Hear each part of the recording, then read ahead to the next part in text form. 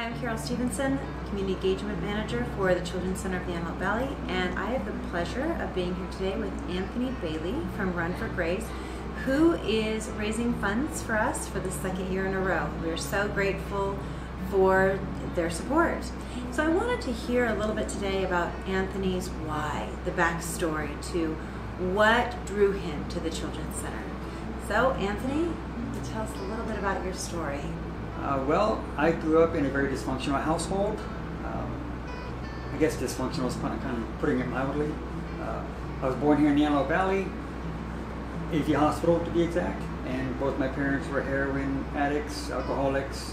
They both had mental abuse or mental illness from there, especially from my mom's childhood. She was abused and all kinds of bad stuff happened to her, so that kind of just carried on into adulthood.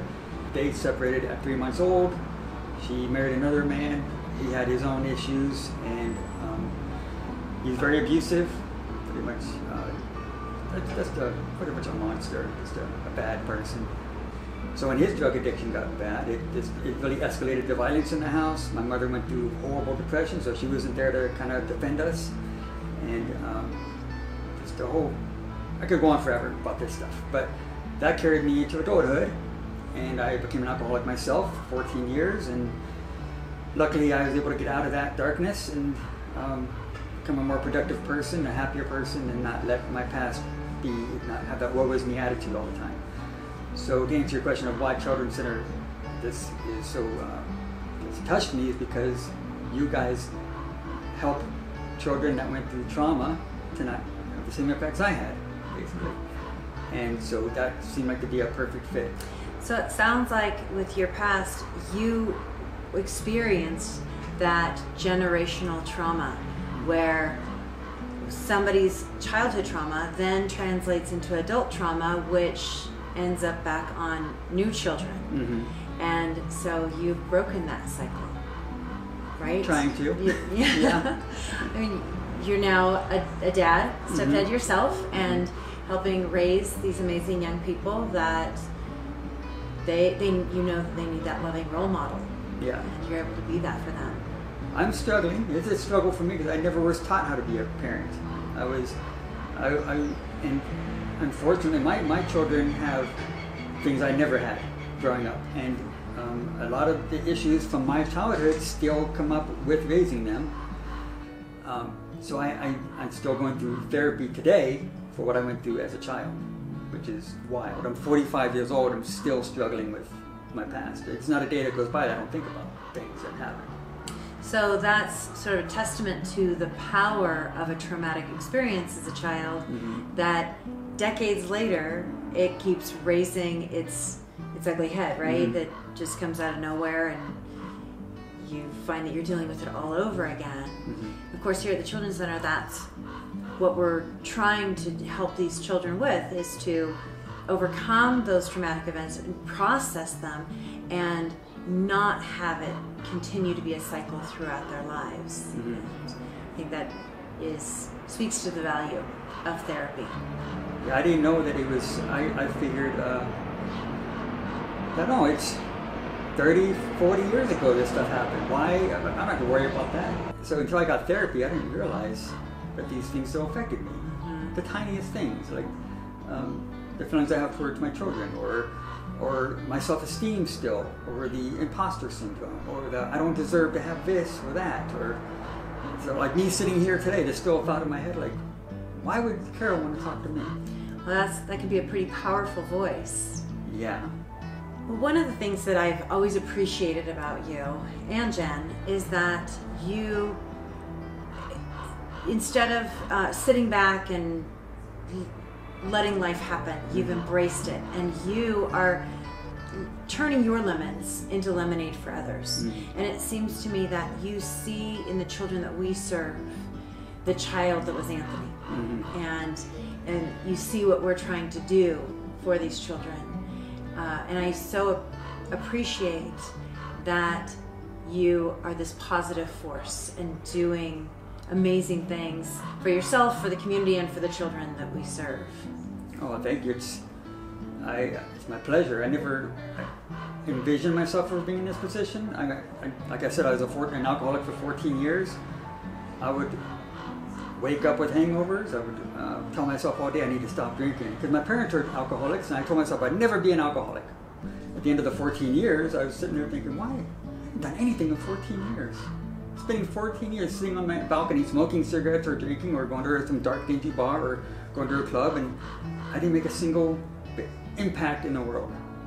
And so now I'm almost like in competition with that older Anthony. I want to make as much impact as possible with the remaining years I have to make up for those 14 years of what I call mediocrity. But it's just me, it's just those 14 years of just the after effects of what I went through as a child. Right. Yeah. If I could help someone, any child, or any see something that we're doing and say, oh my gosh, he is where he is now, and he suffered what I'm going through now, that means I could do that. Right. Yeah. Absolutely. So talk a little bit about how the 4x4x48 works, okay, and how the community can support you. Well, there's a big role model that his name is David Goggins. He started the challenge called the 4x4x48, where you just run every 4 miles for 4 hours, run 4 miles every 4 hours for 48 hours, which equals 48 miles altogether. And he does it once a year, and I think he does it like in March, but I did it last year. I took it on for the first time, and it's hard. You think, I mean, because I've done a few marathons now, you would think 4 miles, oh, and that's no big deal, but if your body needs to recover, and you don't get the time to recover, so after like the 4th or 5th leg, your body is pretty tight and sore, and you're trying to get sleep in between that. So what we do is, instead of this, a lot of people just start from the house. They do 4 miles, go around, go to sleep, go around. I thought, how can I get more impact out of this to the community by helping you guys? And that's involving the Antelope Valley, the businesses. So what we do would be ask businesses to sponsor us. It's a minimum of $48. And you pick a time slot, one of the 11 legs. There's 12 legs, but the last one is with you guys.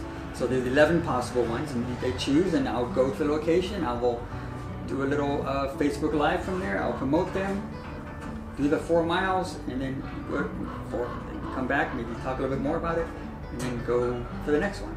But last year we had 11 businesses. No, we had less than 11 because some people did twice. They took 2 legs. You could take multiple legs if you want. It's fine.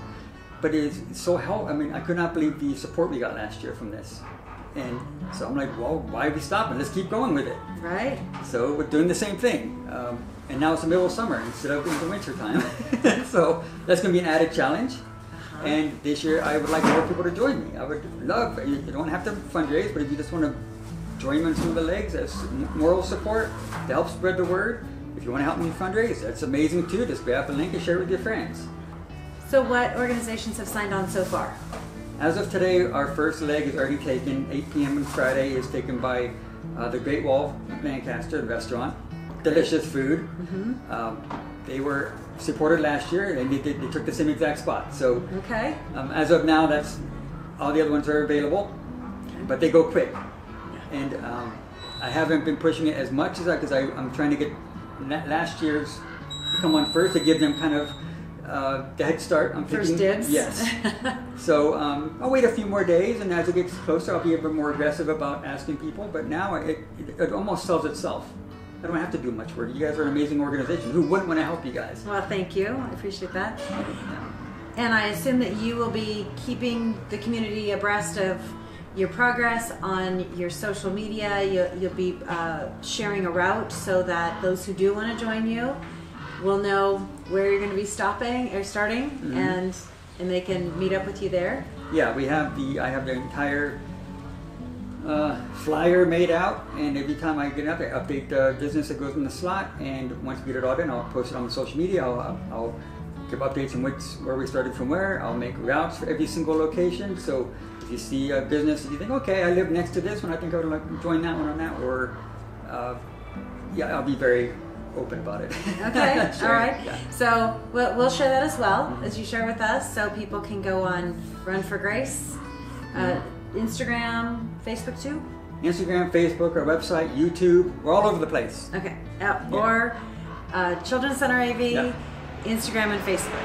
Yeah. So we are so grateful for your support, and we're looking forward to see where things go this year. Well, thank you for allowing us to help you guys. It's an honor. Thank you.